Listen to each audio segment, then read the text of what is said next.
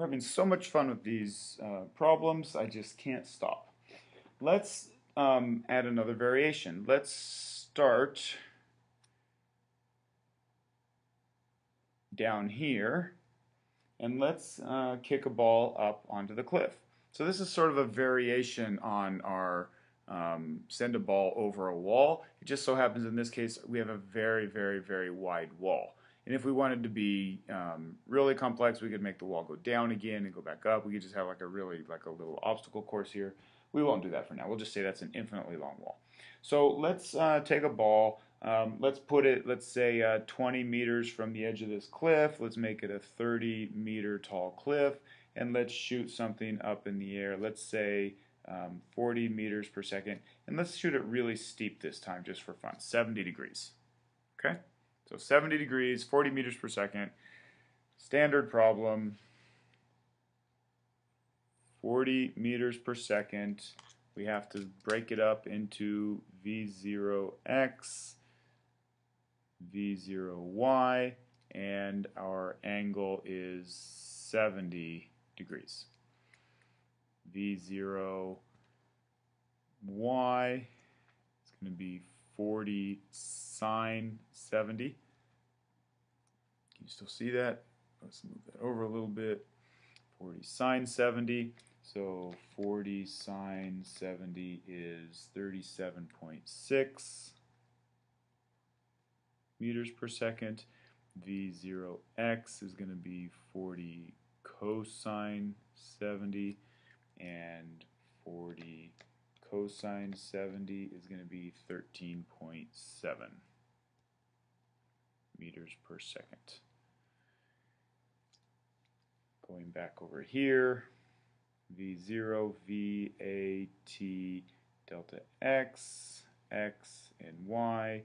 V0 and x is 13.7 meters per second, 37.6 meters per second, 0, negative 9.8. I just realized we did all of this. I don't even know what I'm asking yet. I just drew a picture and gave you some parameters, and I just started going.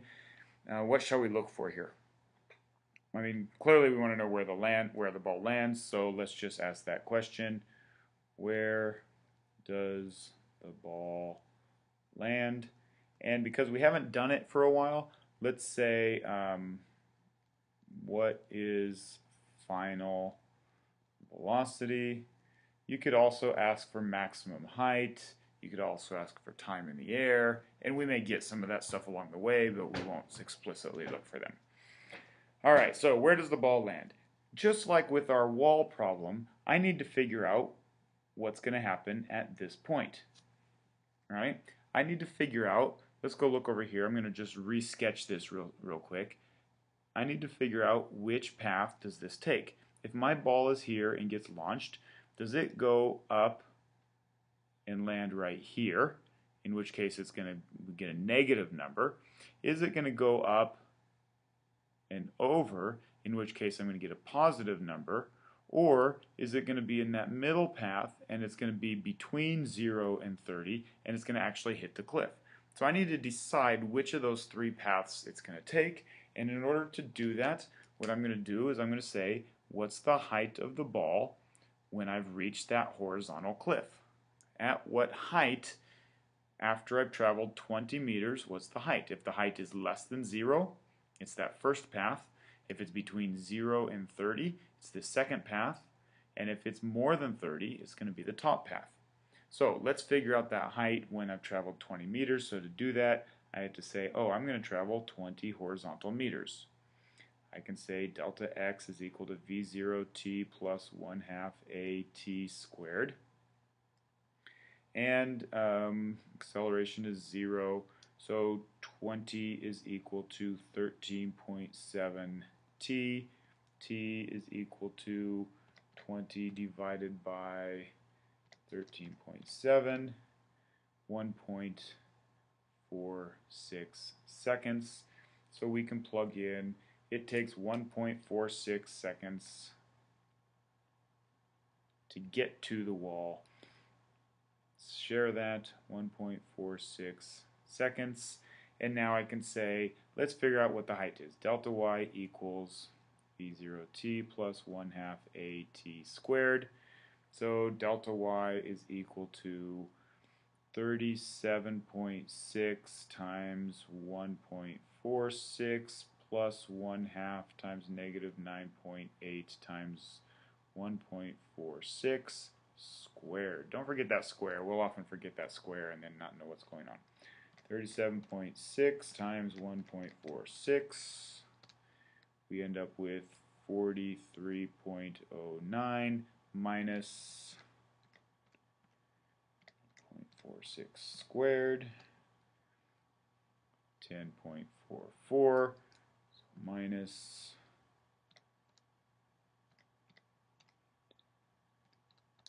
we end up with 32.6 meters. So that's the delta y. 32.6 meters. That's the delta y when we've traveled 1.46 seconds, which is 20 meters away. So it is higher than the 30 meters of the cliff, so we clearly have chosen this top path. We have exceeded the height of the cliff by 2.6 meters. Are we done? No.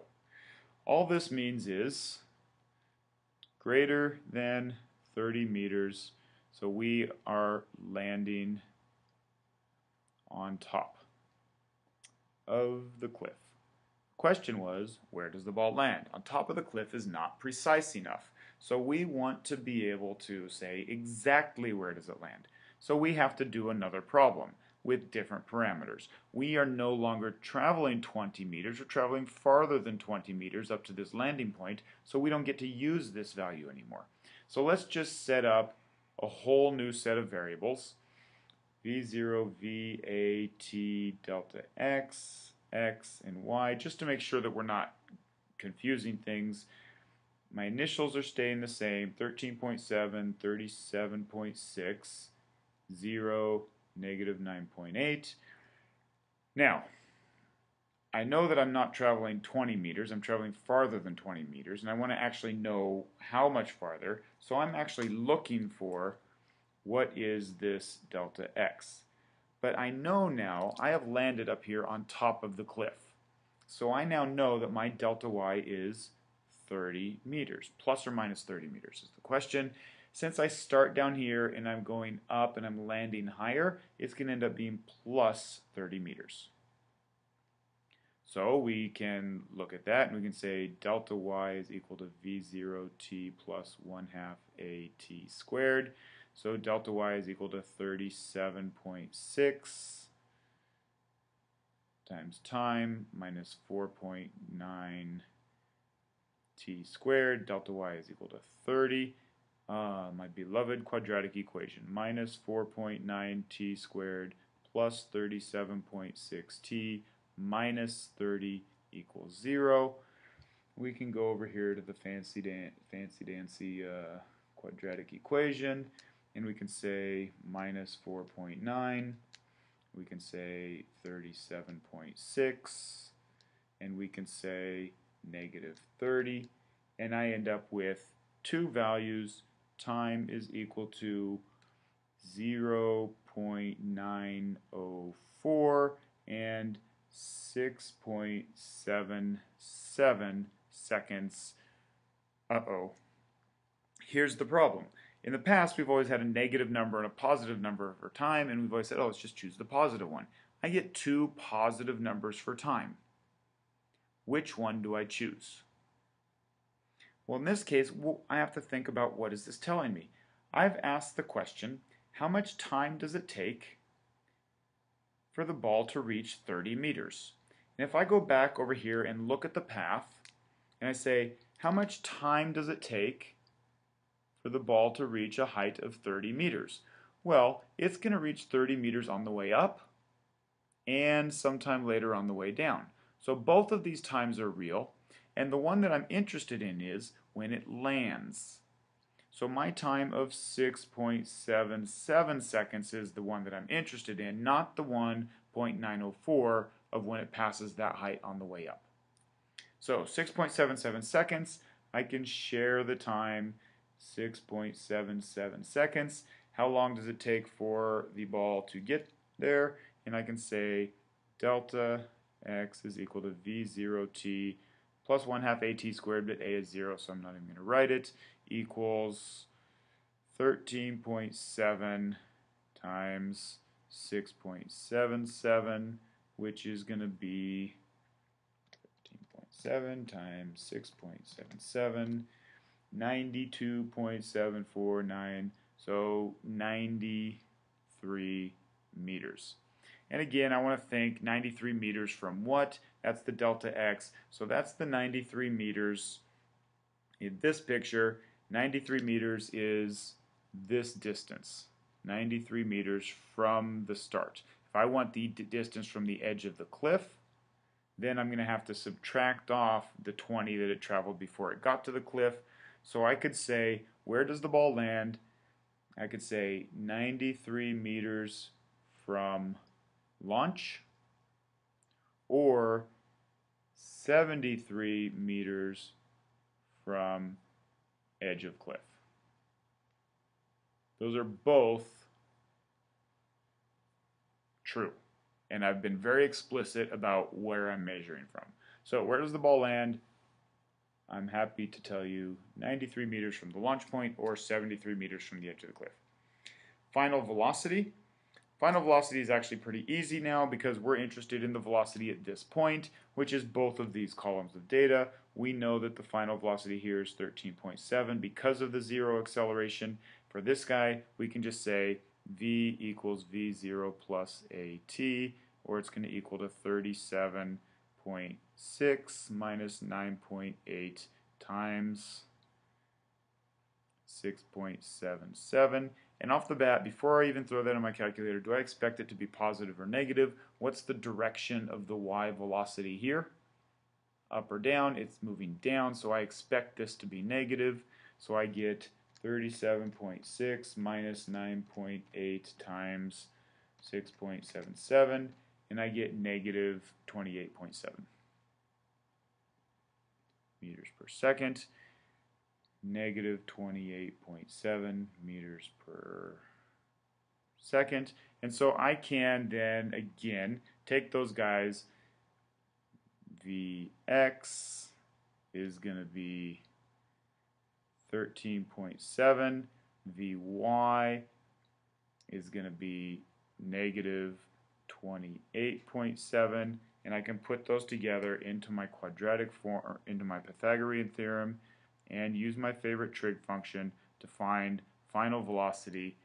And if I say 13.7 squared plus 28.7 squared, I'm going to end up with a final velocity of 31.8 meters per second. And I'm going to say, use my favorite trig function, which is tangent theta. So I'm going to say inverse tangent of opposite 28.7 divided by 13.7, and I'm going to get theta is 64.5 degrees, and that, my friends, is my final velocity. Ta-da!